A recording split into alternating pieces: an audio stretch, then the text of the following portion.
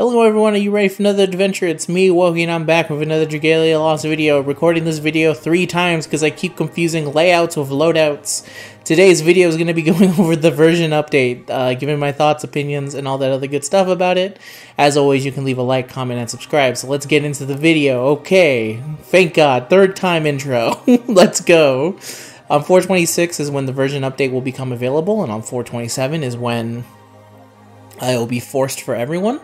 You can't match co-op with someone with a different version number as you, and of course, everyone's going to get a 10-fold summon voucher. Alright, let's go. See what loadouts work best with suggested teams. Suggested teams are features that will allow players to browse and copy team loadouts that others have used to successfully clear certain quests will be added. Data on the teams that were used to clear these quests will be recorded, and the top performers will be made available for everyone's reference. To see the top teams for an eligible quest, listed below, simply tap on the suggested teams buttons on the quest selection screen. Levels, unbinds, and mana circle progress are shown at their highest values, while stat boosts from abilities, augments, facilities, and encyclopedia bonuses are not taken into account. If you'd like to take one of the suggested teams for a spin, you can easily register it as one of your own. When copying a suggested team's loadout, if you do not have an adventurer, dragon, or wyrmprint, or sufficient copies to match that of the suggested team, then that slot on your team will remain empty.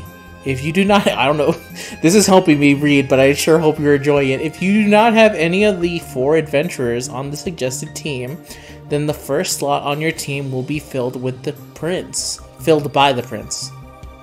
If you do not have a weapon or sufficient copies to match that of the suggested team, then that slot on your team will be filled with a battle-worn version of the corresponding weapon. A battle-worn version of the corresponding weapon. What does that mean?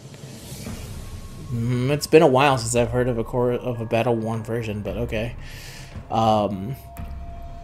When copying a team's loadout, adventurers, dragons, weapons, and wyrmprints will be copied with their current upgrades, regardless of whether or not these upgrades differ from those displayed in the selected loadout. For example, if suggested team contains an adventurer who is promoted to 5-star, but your version is still 4, then that slot on your team will be filled with the 4 version instead. The rarities, levels, and unbind progress displayed on the team information screen for suggested teams are based on the adventurers, dragons, weapons, and wyrmprints in your collection. The suggested team feature may be used as the following quests in solo play: Advanced Dragon Trials, Standard Expert Master, the Agido Uprising, Standard Expert Master Legend, Murasati Reckoning. I don't know if I'm pronouncing that right. I also did not pronounce Agido correctly. I'm doing it now. And Lilith's Encroaching Shadow, Standard and Expert.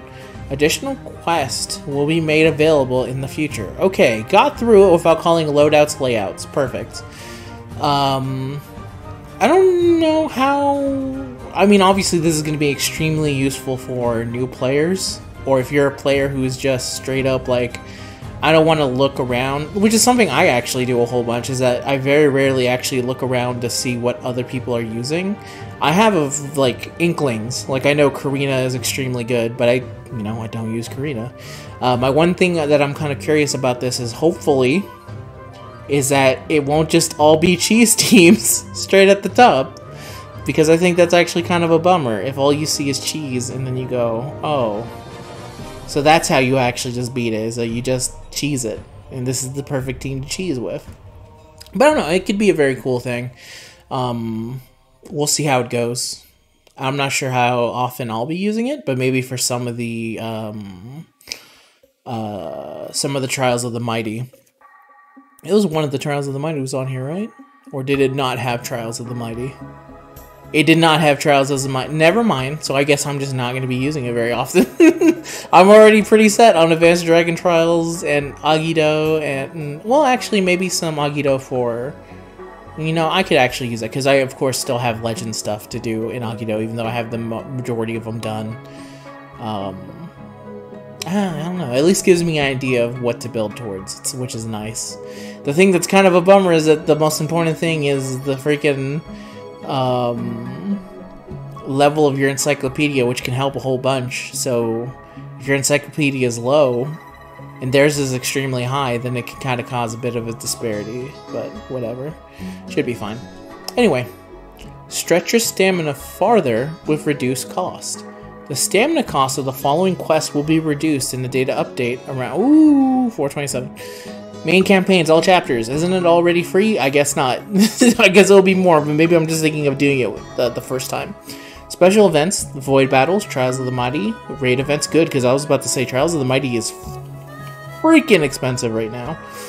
Raid events, facility events, limited time events such as the Onslaught events and defensive events, time attack challenges including Void Battles, Imperial Onslaught, and Advanced Dragon Trials, excluding the quest equivalent of the Agito Uprising, reoccurring events, Avenue to Power, Avenue to Fortune, Elemental Ruins, and Event Compendiums, challenge events, Dragon Trials, the Imperial Onslaught, Advanced Dragon Trials. Please note that the changes does not affect the amount of stamina recovered from the 30-day pack recovery, or from the use of Warmite or Honey, nor does it affect the type, amount, or rate of the drop rewards of the above quest. Good! Love to hear it. Stamina is definitely a commodity. Is a commodity the right word? It can be a little bit, once you're at the higher ranks, it can really be make or break for a lot of people, so lower cost is always good. So glad to hear it.